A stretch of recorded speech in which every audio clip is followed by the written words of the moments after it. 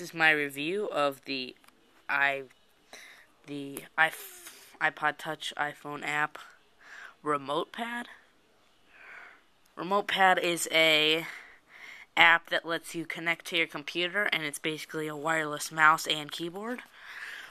The first thing you need to do to have this app perform correctly is you need to go to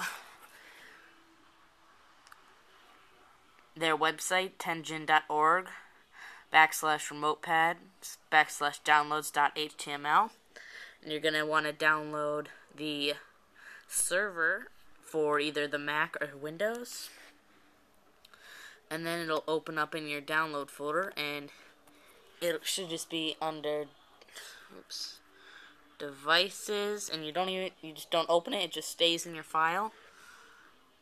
And so once you open this up, it'll say enter server IP or host name, or it'll come up with your server right here, like it says right here, my MacBook. So now all you have to do is just click on that. Click on that. Well, if you want a good one, but all you have to do is you move your finger on here, and your computer will respond. And then you've got the left click, center click, and right click, and you click down here, touch your finger down here, and 3 buttons will come up showing hide button, show keyboard, and setup. You can go to show keyboard, and a keyboard will come up, and your computer will respond. It also has a landscape feature, so you can, type as a real keyboard. So I'm just gonna type in here. Sorry for the shaky.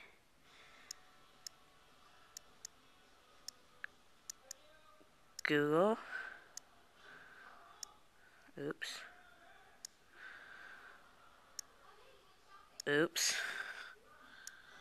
Alright, and then it'll come up here. Google, click return, and so this is obviously an awesome app. You can just go in here, and you don't even have to. You could put your laptop or computer just away from you and sit back and use this as your own keyboard and mouse. So you really don't even have to. You don't even have to touch your computer. There's also another app on the App Store called Air Mouse Mobile, but it's $6. So you get a great app. It works fine. Yeah, and it's just real handy and cool. It works great. You can it's just easy to use. So if you want to check it out, go onto the App Store and download it for free. Just go under Utilities or search Remote Pad. That will be my review of the Remote Pad app for the iPhone and iPod Touch. This is Nick from Flicks and Control Sticks. See you later.